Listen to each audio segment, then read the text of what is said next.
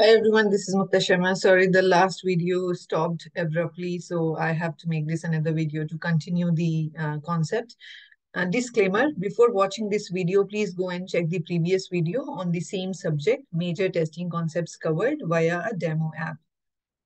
So I will continue after the test designing part. So in the first video, so in the first part, I have shown you how do you design a test case. I have also shown you how do you design a test scenario. Then based on those scenarios, how do you design test cases? And this is the format. Sometimes you can directly write in the Excel or you can directly write in the tool that you are using. If you're using Jira, you can directly write a test case in Jira itself, depending upon the test process. If you are following Excel, some companies still follow Excel, which is okay.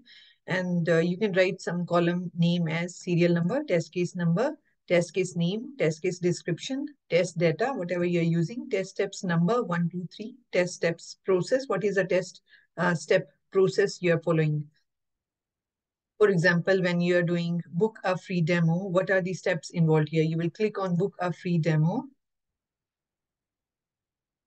You will click on book a free demo.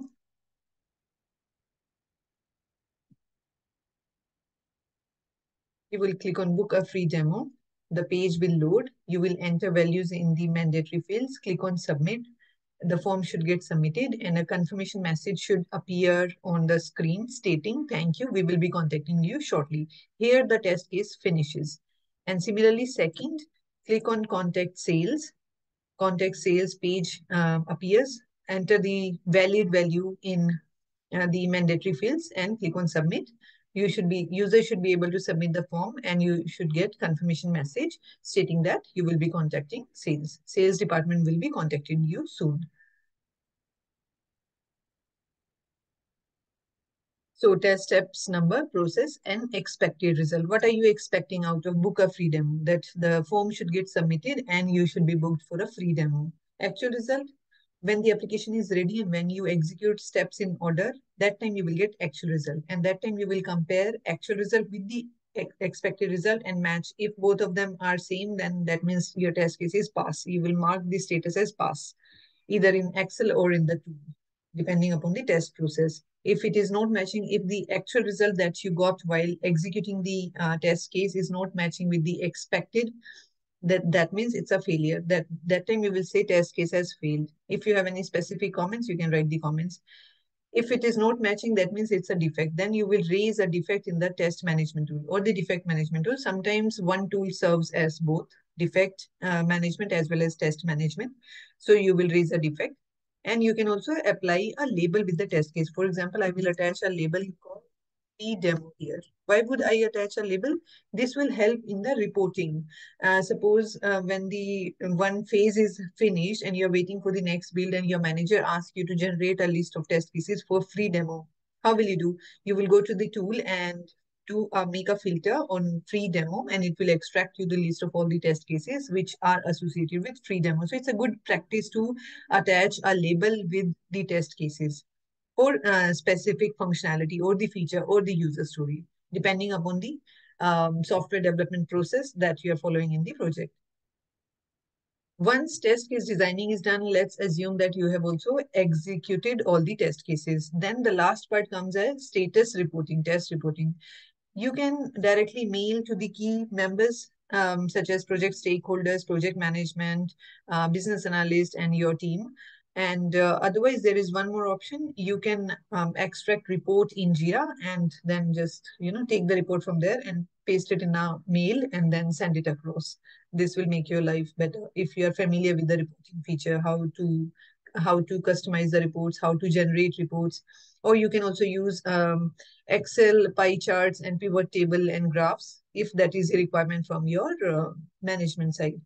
Designer format in Excel also, some companies still prefer Excel because it is, it is still used for project management purposes. You can use some formulas and you can generate pie charts and bar graphs. Or in the Excel, if you want to maintain a format, these are the major columns that you can write. Name of the FRD which you're writing. Like in this case, I will say um, HRM functions. This is the name of the FRD. Let's just say total number of test cases. HRM function FRD has these two features. Let us assume book a free demo and contact sales. So out of these two features, we have identified, let's say, 25 test cases. How many I have executed? 20 I have executed. How many got failed? 5 test cases got failed because of some so and so reason. How many defects I have raised? I would say I have raised 2 defects. Maybe others, 2 defects I have raised, and priority, you can mention the priority of the defects accordingly. Whatever is the priority, you can mention that. And if there are comments, if you have environment issue, you can mention that. Environment was downtime, right, for 1 hour or so, like that you can mention. Or maybe you can mention as an, remark or observation, and that's it. And then send it to your team, done and dusted. Project, your duty is done. So, and yes, I have spoken about test plan. Test plan will give you the high level overview of the testing activities, which type of testing you will be performing. First, exploratory testing will be done, then smoke testing will be done. You have to identify the smoke test cases first. If you are working in automation testing, you will have smoke test scripts, which you have to execute upon getting every new release, right? Every new build, you have to execute the smoke test build first to make sure that the build is stable. Then you will continue with the rest of the testing. Then you will have your, unit testing and integration testing, system testing, end-to-end testing, regression testing, and then eventually you will come towards the end of the project where testing will be finished. All major defects will be closed, and you will generate a full-fledged report and send it to your manager. So just a quick overview, including the previous video and this video. What we have discussed in these two videos are, we have taken one app and I have given you walkthrough on how to understand the app, what is the behavior, how do you understand what type of app this is, and how do you identify high-level scenarios of out of the given app, how do you identify test cases based on those high-level scenarios. Once the test cases are ready with you, then you have to start the execution. By the time a build is also ready, when you are executing test cases, it is obvious that you will come across some defects. So you will have to raise those defects in the defect management tool.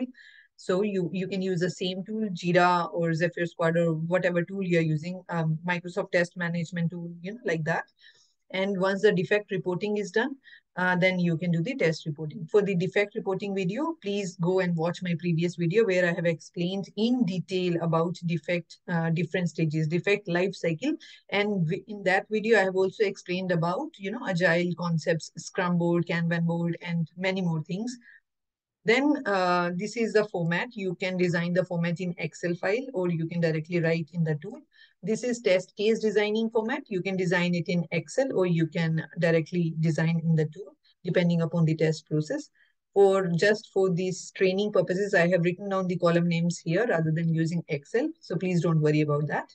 And then status reporting we have, you can directly prepare it in Excel file and then paste the table in the mail and send it to the key people.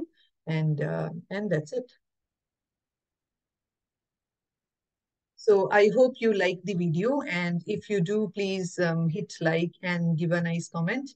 And I will see you in the next video. Until then, please take care of yourself. My tea is getting cold also. All right then. Bye-bye. Bye.